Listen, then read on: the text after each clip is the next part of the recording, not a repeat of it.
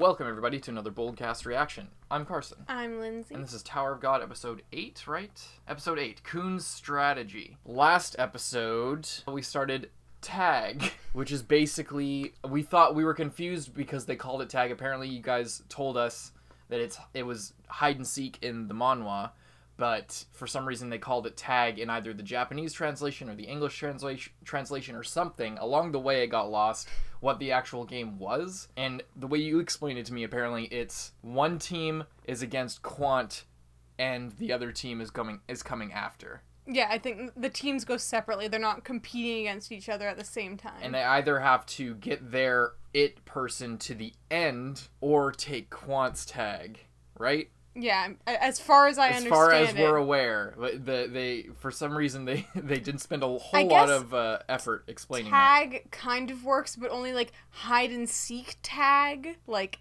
that game in hide itself. And seek, yeah, I suppose hide and seek tag would work if everyone was hiding and not just one person. Yeah. But who knows? Like whatever. We don't know. We don't know what the translations are here. Anyway. They're playing that, and Khun and Bam are on separate teams. Bam and Rachel are on a team together, which is the next team. And Khun is playing some high-level 5-head 40 chess underwater right now, and I bet he's going to pull something out of his ass to fuck with Quant, because there's some to Khun that isn't quite your average contestant in this whole thing. He has some insider knowledge, I've come to believe. But we're gonna see how that all comes together this episode. Hopefully this whole tag game, at least this first one and possibly the start of the second game, wraps up in this. But I know this is probably gonna take more than one episode, but we'll see. Hopefully it just all wraps up in one. That'd be pretty dope. But we're gonna get right into this reaction to Tower of God episode 8. Hope you guys like this video. Hope you check out our previous Tower of God videos, or you guys seem to have been liking our Tower of Gods recently, which is great to see. But yeah, so we hope you enjoy. We're gonna get right into this Tower of God episode 8. Let's go. All right, 1 second. Yeah, I don't know what to make of that. Oh shit! Oh, she really pulled that one off. Fuck, I didn't even think of that. Damn, kicking that guy's ass on your team. Wow, dude. That was episode 8. I keep going in front of the mic. What do you think of that episode? I don't know. What do you mean? I'm still just thinking about her plan. Do you want to like go through it a little bit more? I don't know. It seems like they're setting it up for a reveal, so I'm not expecting us to maybe be able to do that. Then it is decided. I'll start by putting on the it badge. Is she stupid? Woman's strategy to have the fishermen scatter. They run towards the elevator. After seeing what their it does may serve as a distraction.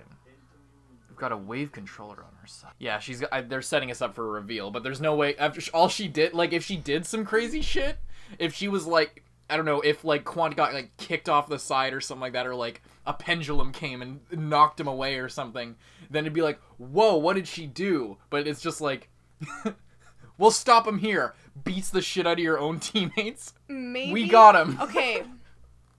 I don't know. I'm not even gonna try, honestly. I'm not even gonna try.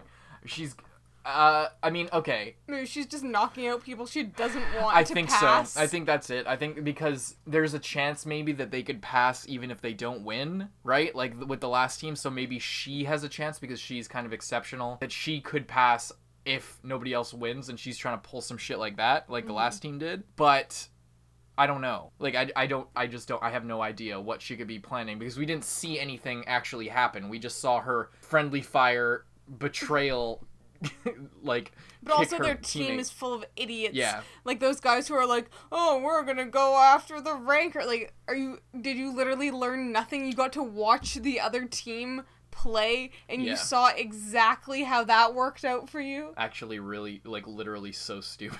Like, just bad. They're just really stupid. I don't know. I can't speak.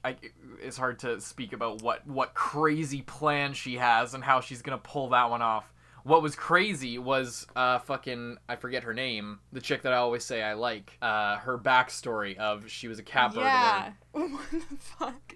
And then this ranker guy who for some reason was on the ship, I don't know, maybe rankers have, like, a place in everyday life where they're just, like, super powerful, like, leadership or something. I think ranker literally just means that you've climbed the tower, I know, but right? I'm saying, like, after that, you're obviously, like, overpowered compared to the rest of the population. So maybe you go into, like, you're kind of like the police. I don't think so. They don't. He just unless he owned the ship or it was his ship Or else why would you literally just murder, like, slice people in half? I mean, they were thieves. I guess, but... I mean, I guess it if we don't know seems to me he was hired as security. Or they were hired as security. Well, that's what I was kind of saying, like, that's not a police. Like you said, police. The way you're saying is they're taking like a law enforcement. That didn't look like law enforcement to me. No, I meant kind of like they. I think they can do whatever they want. Yeah. I don't think that they have to do anything. I don't think that there's like climb the tower. And now you're a part of our government. You achieved all your goals, and now you do have to do what I say. I guess not, but I mean, like, I'm saying, like, maybe in this society, rankers have, like, normal kind of jobs, but stuff that only, like, they can do, if that kind of makes sense. I feel like other people could do that. Yeah, but they couldn't, like, literally slice people in half without even going near them. Normal people? Yeah. Yeah, I don't... whatever. Like, I think it just... I'm not going to read too much into that. They seem to just have a job. They seem to just be normal people. Like, I don't think that seems to be this weird separation between rankers and other people. I don't think that there is one. Especially after seeing Quant, it's just kind of like, climb the tower. Big fucking deal. So have, like, all these other people. It's just sort of something that you have done. And then what you gain from that is up to you, and then you can move on with your life. Yeah, I don't know. I don't think that there's like a magical thing. I mean, obviously there is climbing the tower, but I don't think it's so complicated as what we're thinking. Okay. But yeah, she just like all those people got sliced to pieces. This does seem very Survivor. We just finished watching the most recent season of Survivor. Crazy, by the way. If anyone out there watches Survivor, I'd never seen it before, but now I'm like thinking about it in a new way, and like. It's the way that Khun was, like, they talked about that, like, Khun's playing for his alliance. He's not playing for this bullshit team that they forced them into. He's thinking about the greater game, the greater picture, which is really smart. So that was his plan. His plan wasn't to win that at all. It was to make it seem like he won, or he was trying to win it for them, but lost nobly. And then, so, if this team doesn't win, he's still in a good spot to climb the tower, because everyone thinks, oh, he didn't betray us. He wasn't playing some kind of, like, expert-level fucking game. He's still on our team, so we can trust him. But if his team loses and the Team B wins, then it's just as good for him. He set himself perfectly to be the good guy in both situations. It just depends on whether Bam and all of their team can pull it through. Yeah, and I mean, with that crazy maneuver that Endorsi's pulling off, beating the shit out of her teammates for no reason. We don't actually think that. There's some other shit. Obviously, she's doing some other shit. But we literally can't speculate on it, because all she said was, my plan's really coming together, and kicked her fucking teammate. And then we're just supposed to be like, holy fuck, she's so strong. Anyway. I'm glad that like went as fast as we kind of wanted it to. Yeah, 100%. I literally said that we were going to get to there at the start of the episode. Good episode. Not much character stuff to talk about. No. But that's fine. I'm fine with it. Fights were all right. Again, the show seems to be, I mean, I don't know, but like it seemed when Quant punched that dragon-winged dude, and there was like a giant wind explosion that came out the other side, act like it was some shit out of Dragon Ball Z. I was like, okay, like it just seems another one of those things where they're playing up these like strong but not bombastic and explosive attacks to be like super crazy. That's what I got from that, is they seem to be playing that same game, which whatever, it wasn't that big of a deal this time, but I just noticed that like they turned a punch to like the kidney into a giant wind blast that like came out the other side. But it's fine, whatever. Did we ever get told why like Rock and that other guy like passed? Was it just because they were like so good? I think so. Okay. I think that's it. They just had their thing. Rock went to train to like get like he went off on his own and then came back and won his thing. I think that maybe I don't know. Maybe there's a disproportionate number of spear bearers or something. And since they did exceptionally well in a category where there's a lot of people, or just because they did exceptionally well, I believe that too. It's just kind of interesting because they're talking about like all the rankers and like pretty much everyone is just like, oh, they're gonna pass regardless of how they do in this test, you know? Yeah. Like, they're talking about that, but, like, for quite a few people. Yeah. So... That's a good point. So, like, at first it made sense. I was like, oh, okay, they just did really good, so they're already putting them through. Yeah. But then I was like, why if all of these people were at that level or pretty close that they were going to pass regardless, then why hold the test at all? Yeah, why not just make one giant team, or just do a different game and or just get rid of all the people that are bullshit? Because it seems, you're right though, there is a significant enough amount of people, it seems, that they're just going to pass regardless. That, like, why would you include them? Like, half of Team A, yeah. And then, like, 4 people at least from Team A, right? There's Anak, or I don't know if Anak's a part of that. I think she is. I think Anak, Khun, Shibisu, Loro, is that it? And, yeah, that might be it. But, like, that's quite a few people, and then, like... Maybe Endorsi from the other team? She would probably pass, yeah. I don't know. Probably not Bam. Probably not Bam, but, like... maybe they could take the people who are, like, at, like, Bam's level, like, not good enough to just automatically pass, but, like, not as shit as, like, some of the other people who are there, and, like, have them do something to, like, see who's the best, but it does, you're right, though, it does once again seem like an ill-fitted test for what they're trying to accomplish as far as, like, the administration. But, with what we saw with the last time, when we were so confused about that conversation between... the 2 rankers, Coffee guy. Yeah, Instant Coffee Boy. I forgot his name already. Sung something. And Leroro.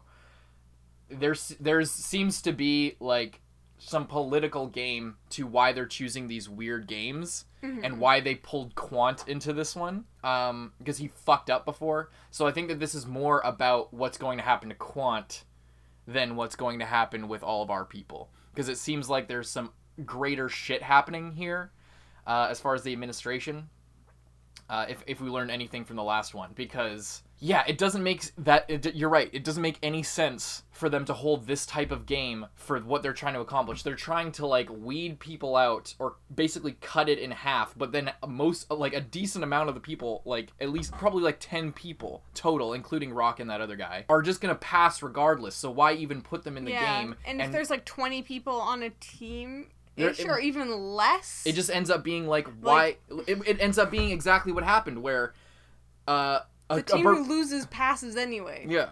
There's a proportion of people who are doing well who run the show and then get everyone else in their team kicked out because they don't need to try, and they're playing a greater game, so they aren't actually even playing the game that they're playing. And unless it was literally to test that like loyalty, because Coffee Guy, I'm so sorry, we're terrible at remembering his name, but, like, Coffee Guy had that list with him, and I think that asking them to make those lists as part of their training... Yuhan Sung is his name. Anyway. Okay. Him asking them to make those lists, or whoever who asked them to make those lists, wasn't by accident. They made those lists, I think, so they could test where people's... like, if people would blindly go along with this shitty game that made no sense... or if people would be loyal to their true team. Yeah. I'm thinking maybe it's something along the lines of that. Yeah. That would make sense. Because if it's not, then... it's just weird. Then there's something else weird going on. It's just like with the Crown game. It's like, what are you actually trying to accomplish with this? There's, like... yeah, I've already said it, but, like, the rules that they've set up and the format of these games do not... they do not do what they purport to be doing. Like, they say they want to, weed people out for this reason, when really the game does the exact opposite or something completely different and has nothing to do with what they said that they were doing. So it seems like a choice on their part rather than just weird writing. And I think it does have something to do with Quant. I think that they know that Quant fucked up, and they either want to use him for some sort of political purpose, or, like, Yuhan Sung wants to get him under his thumb for some sort of political purpose even more, or just completely get rid of him, or something. And Leroro is getting caught up in the mix at this point. Yeah, Leroro is really confused. And he's really stressed out, you can tell. Yeah, he's like, why am I here? Why are we, any of us here? Why are we doing this? It's getting a bit complicated for him. Yeah. And I don't know, we'll see how that turns out, I guess, in the future. There's not enough information at this point to figure that out, but I do think Yuhan Sung's playing a game that I think he wants to get Liroro under his thumb in a weird way. I don't know who Yuhan Sung is working for, if anybody, or if he's climbing climbing his own tower, and I don't know what his plans are, but he has some shit going on, and we're ready to see what that's about. But what I also wanted to talk about was I forget her name. The girl I like, this girl. Her whole thing about like, do you think you have the will or the strength to kill people that you know? Because I don't think I do. And then Ho's just like, I will murder you right now. I mean, what are you talking about? That was kind of the whole point of this. I came in, like, did you not come into this with the intent to kill anyone you met? Because I certainly did. And then she's just like, oh, I guess I just never thought of you that way. Good to know. But she's sort of losing her will to fight because she doesn't want. She lost all her friends, and now she got some new friends, and now she's gonna have to be faced with the decision of possibly killing some of them in order to advance her goal. I found that interesting, but Ho once again proves to be a hoe. So why? Don't ask, all right? Because yeah, I like I said during the episode, but he has like, I think he decided long ago that he was going to do whatever it took to, like, after seeing what he saw, he's going to do whatever it takes to achieve his goals. He isn't going to give a fuck about anybody else. Alrighty, hope you guys enjoyed this reaction to Tower of God episode 8, and hope you enjoyed the discussion. Not much this episode. Decent episode. Not bad. I felt like it was easier to follow than a lot of the other ones we've seen from the show, for sure, which is refreshing. However, they did try and, like, leave us behind at the end, like try and kick us back into the box.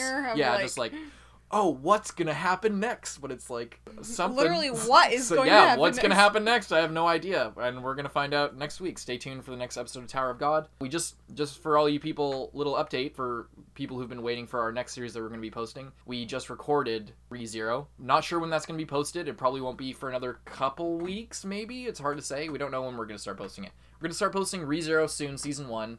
More info on that to come, but that's coming soon to prepare for next season. Check out our Naruto reactions if you're into shonen. We got those. We just posted the Sasuke versus Orochimaru fight, so that's on our channel right now. That video's doing great. Thank you guys for the support on that. We got Kaguya. We got a whole bunch of stuff you guys will probably like, so we hope you check out the rest of our channel. I'm Carson. We have a JoJo opening reaction on Friday. Right. Yeah, stay tuned for that. Jopening.